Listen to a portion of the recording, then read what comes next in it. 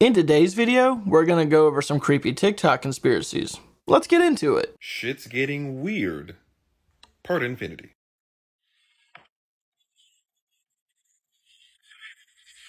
We're looking at Oscar, the first human modular prototype that is able to live in various setups. Now, what's going to happen is that I'm going to connect the brain to the heart module to activate the blood circulation.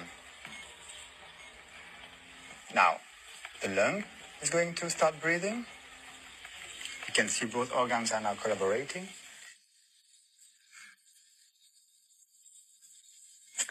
I can add a kidney module. And if I add a limb module, I start actuating the organism to move. Now it's looking for the optimum temperature, which is 37 degrees. If I add another limb, Oscar will recognize it and beneficiate from mid-lucidity. Amazing, crazy, freaky, scary, all at the same time. I would say slow down, but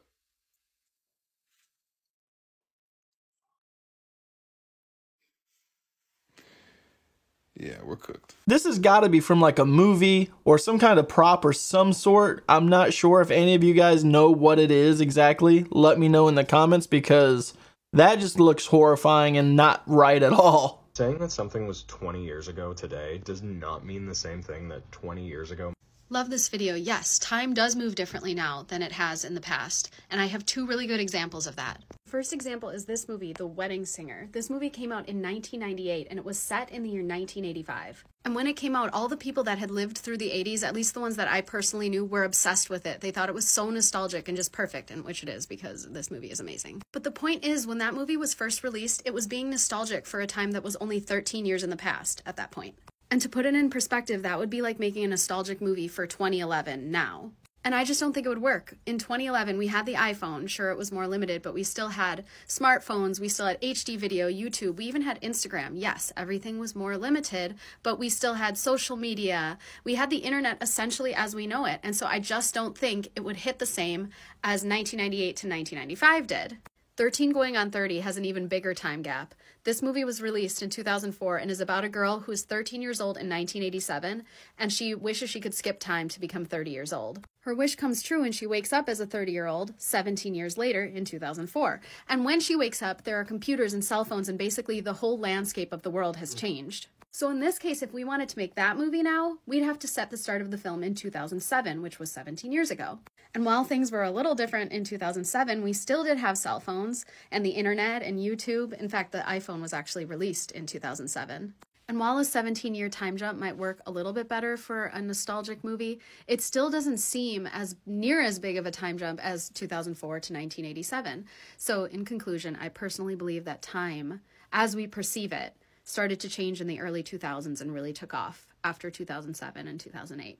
I understand what this individual is saying. It's much more difficult to get a nostalgic feeling from now to the early 2000s because there's so much that's already the same, but not quite. If you go back and look at commercials in 2007 compared to now, way different. Hey, if you haven't done so already, go ahead and like the video and subscribe to the channel. I only ask once per video and I make a video like this almost every day. And if you see this graph here, you'll see that 27% of the viewers that watch my videos are actually subscribed to the channel, while 72% of the viewers that watch my videos are not subscribed, but keep coming back for more of my content. So to the 27% that are subscribed to the channel, thank you so much for being subscribed. And to the 72% that are not subscribed, I still appreciate you nonetheless. Thank you for watching. Hey, listen, this is so important, y'all. Real quick.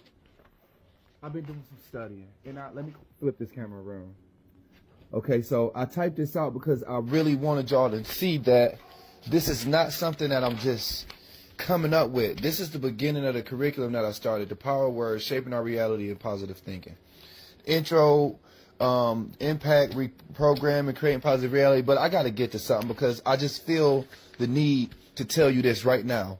The word children, children, Chill Ren is made from two words. Chill Ren. To chill something. Chill means unpleasant or even to or frightened so. Okay? So just that word beginning. Chill.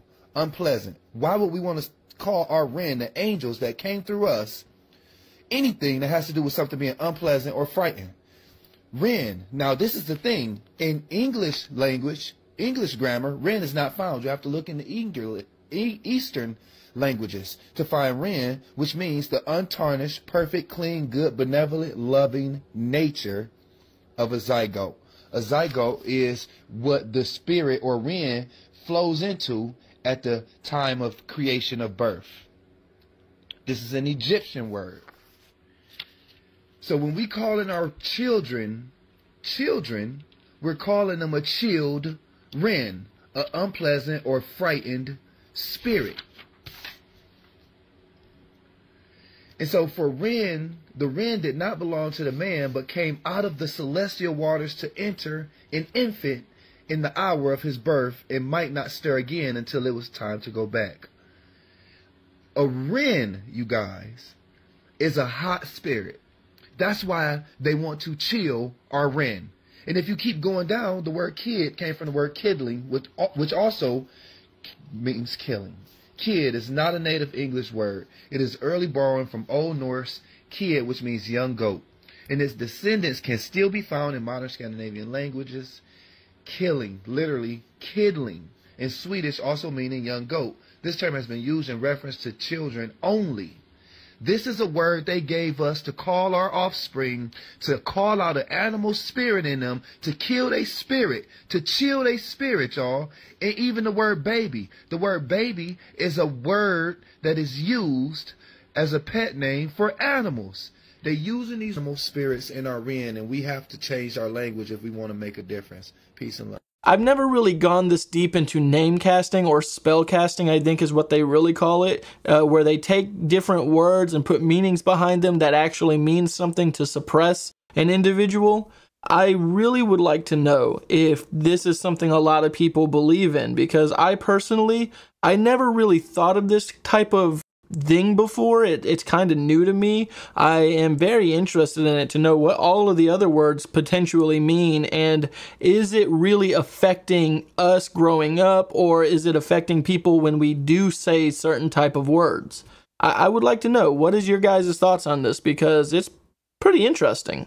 Explain the Philip experiment, just so people who don't know. The Philip experiment. So in the early 1970s, it was Toronto in Canada. There was a group of researchers / scientists. Their thought was, can we create a haunting? Do we create hauntings? So what they did was they came up with this whole profile of a person who had lived and died. Then they started to conduct essentially seances. You know, they would say, okay, do this thing if the answer is yes. Do this thing if the answer is no.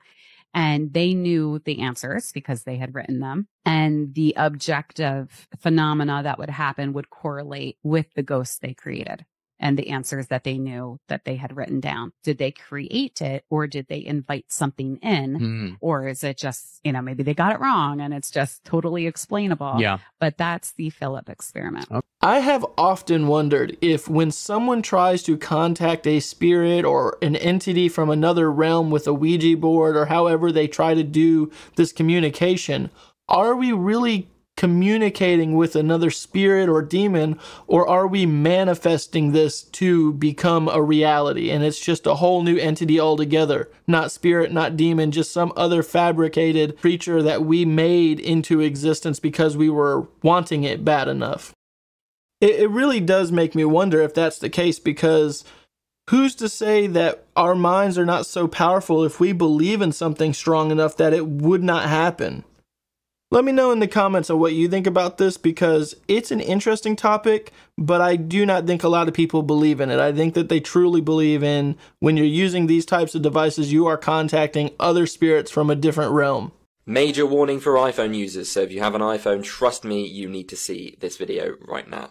So over the last couple of weeks, Apple have been coming out with some warnings, which is very reassuring considering most people have an iPhone. And if you do have a Samsung or an Android, you're probably the lucky ones for once. Now please make sure you share this video with anybody you know that has an iPhone, which is probably everyone, because they need to see this and you don't want to be responsible if the worst happens because you didn't share it. So they've basically said, be careful if you see an orange dot in the corner of your screen or a green dot. Now what does that mean? Now an orange dot means that your microphone is being used and a green dot means that your camera is being used, which obviously isn't great and could be an indication that your phone or device has been hacked or that somebody is just listening in or watching you through the camera.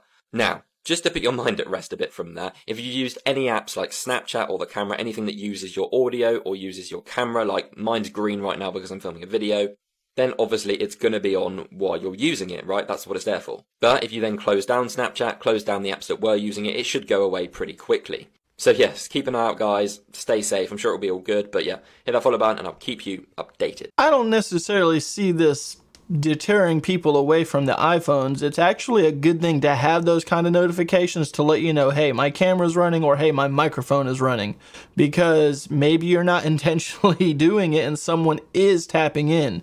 I do like when I use my iPhone, it does show that I'm using my camera and it does show that I'm using my audio, and I think that that's comforting in a way because you kind of need to know if something like that's running. Now the problem is if, like this individual says, if you're being hacked, if someone's really a hacker, they can disable those lights and you would even not know that someone was listening into your audio. Gen Z says boomers will never understand today's struggle because they could afford to buy a Cadillac off of a $30,000 salary and be able to qualify for a home. Why can't you just admit that it was easier 30, 40 years ago? I am 36 years old. Just 15 years ago when I was 21, living in Los Angeles, one of the most expensive cities in the country, I was crushing it, making $2,200 a month, serving at the Outback Steakhouse just 4 days a week. Me and my buddy split a beautiful 2-bedroom apartment. Our groceries were $50 a week a piece. We used to go to breakfast 3 days a week. We used to go to the bars 3 days a week. We furnished our entire apartment. We used to go buy DVD sets. We had disposable income. We were saving money off of $2,200. We were never worried about bills at all. And then $100,000 back in the day, just 12 years ago, you were crushing it. When I first made my first $100,000, I went and got a BMW. You know what the monthly payment was? $333. One of the nicest apartments in LA, a 2-bed, 2-bath plus loft, was $2,300. Today, $2,300 is a studio apartment. You need at least $200,000 to feel the same purchasing power as you did just 12 years ago at the 100 grand. I don't know why the boomers can't admit that. I mean, personally, I know a lot of older people that definitely admit that it was easier back in the day than it is current day. I just don't think they talk about it very often. So if you ever walk through a rich neighborhood at night, you might have noticed that a lot of the homes don't have fully covered windows. And for me, like, I've always found this to be kind of exciting, like it's a chance to look inside at like a nice kitchen or living room. But recently I started wondering whether this was part of a bigger phenomenon. Like, are rich people actually less likely to cover their windows? And I actually found this study that was done for the Department of Energy that basically concluded that people who earn more than $150,000 a year are almost twice as likely as people who earn $20,000 to $29,000 a year to have uncovered windows. And the exact numbers depend on the income level, but the general trend is that the more money you earn, the less likely you are to cover your windows. And so you might be wondering, like, what's going on here? And so I talked to a bunch of experts to try to get to the bottom of this. And I think the big thing happening here really is just that rich people have more windows. And so if you have a lot of windows, the stakes of leaving any individual one uncovered is just not as high. I also think there's an element of heating and cooling happening. Window curtains are essential for heating and cooling a home. And if you have a lot of money, the cost benefit of covering your windows just isn't as high in the first place. But then I also think that we're seeing uncovered windows become kind of a status symbol of their own. Like, we live in this time in which basically we really value natural light and we really value these like big windows that make us feel connected to the outside world. And only certain people can, first of all, afford that, and second of all, feel that kind of comfort with just like exposing their home or their apartment to everyone around them. And I think that's what's happening here. I think the uncovered window has become the status symbol in American life. I wouldn't say that the open window has become the status symbol of American life, but it is really nice to have your windows open because it's refreshing. You get cool air, you get nice summer air when the time is right. It's just really good. It just depends on your neighborhood. I wouldn't take it as far as saying it's a rich people thing, but it is a nice thing to be able to do. What is a time crystal? A regular crystal is a material with atoms arranged in some repeating pattern, like snowflakes or salt. A time crystal is a material with a repeating pattern, but in time. To be a true time crystal, this behavior would have to last forever without needing energy to continue. A kind of perpetual motion, which sounds impossible. These aren't really perpetual motion machines, by the way, because there is a bit of friction here, meaning heat, which is loss, and it makes noise, which is also loss. Very basically, how time crystals work is the particles are excited and get stuck in that state. And then a laser hits them, which makes the particles spin back and forth over and over and over. It uses no energy to do it, no decay. So instead of abiding by the laws of thermodynamics, like everything else in our big world, time crystals play by the rules of quantum physics. Time crystals do not exist in nature. They are entirely man-made, and they haven't been lasting very long, maybe a few milliseconds. But researchers have recently created a time crystal that lasted 40 minutes, which means these could be made to last a lot longer. We would use them in things like quantum computers, chips, memory, but also to amplify the light waves that pass through them, meaning they boost communication, like for your Wi-Fi.